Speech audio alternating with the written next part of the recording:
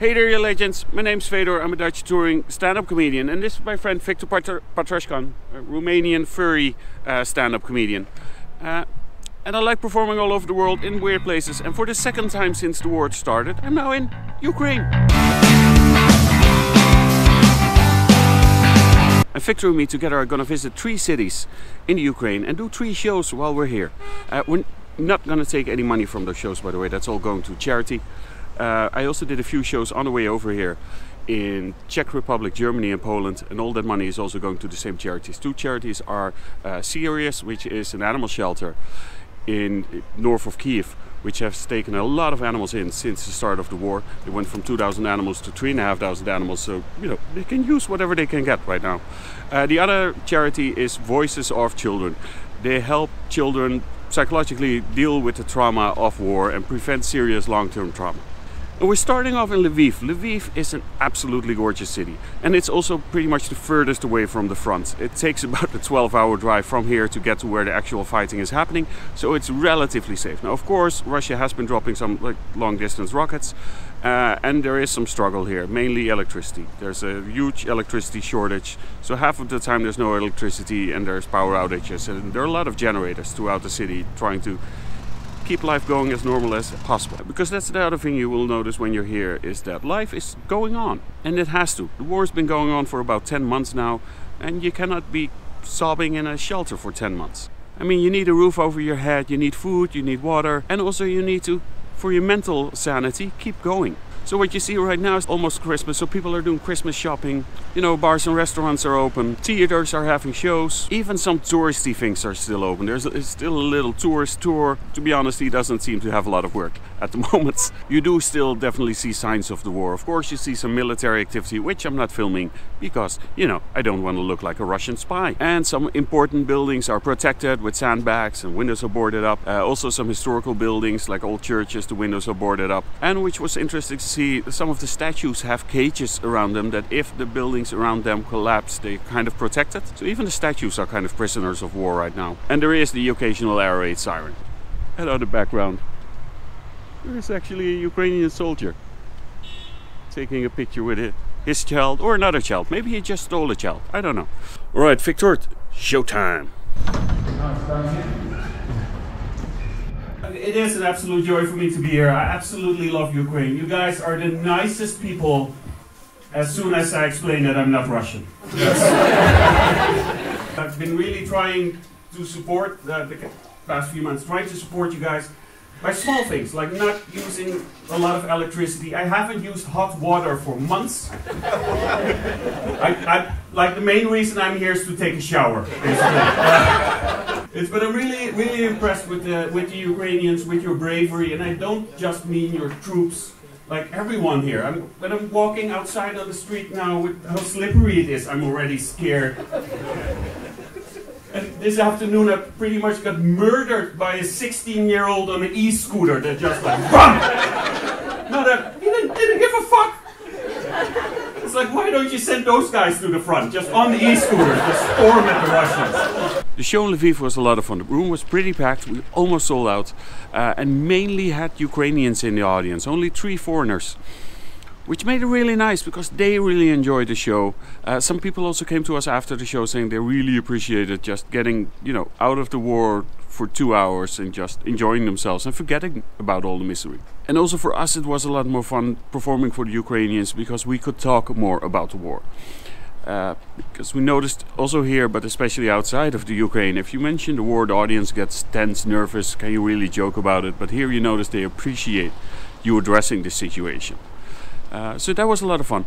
And now we are already actually in Kyiv. Drove here yesterday, was an 8-hour drive. The road's pretty good, but was still a bit challenging because they took down all the traffic signs so that, you know, Russians cannot find the capital. But also occasionally the GPS signal is jammed, which is great that Russians cannot find the capital, but it was also difficult for us. Kyiv is also 8 hours closer to the front, to where the actual fighting is happening, and is also hit a bit more often. Actually, the day before we came here, rockets fell, and actually this morning as well. There was an air raid and some infrastructure was hit by rockets. We actually slept through the air raid alarm, which is not a good thing because it would have been better to hide.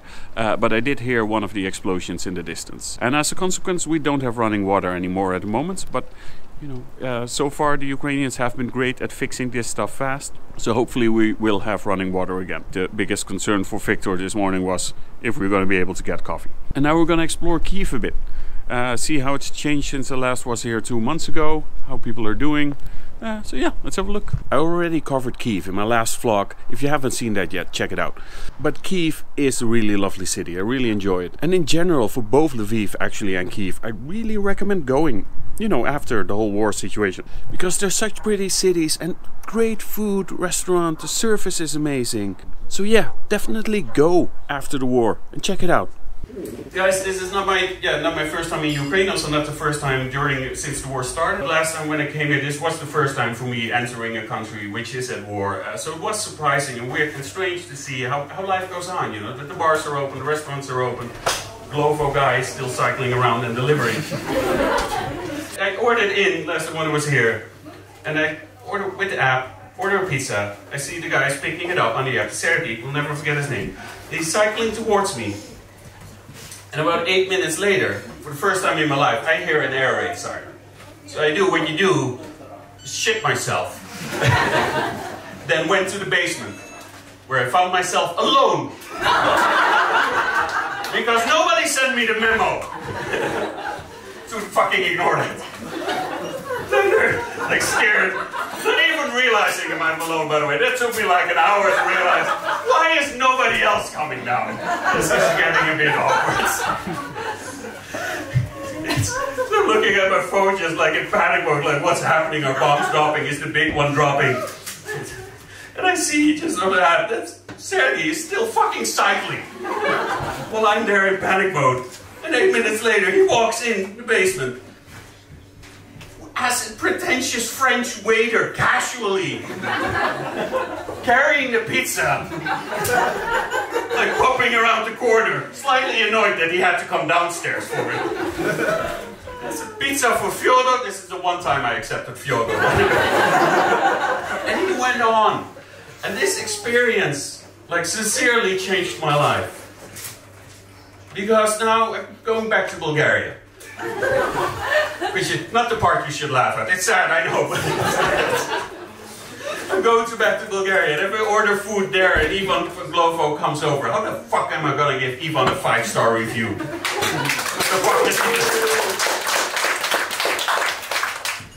Or Mohammed, the Uber driver, for that matter. Like, you got me to my destination safe, but there was no minefield. 2 stars, you tried. I'm still wondering, and I'm actually hoping to find out how far the delivery area goes. Are there like soldiers in the trenches on the app going like, do you feel like pizza today? Oh no, let's go for McDonald's. They cannot have McDonald's. We can show them the Happy Meal box. It's what I sincerely like about performing here is because almost all of you are Ukrainian, is that I can talk about the war.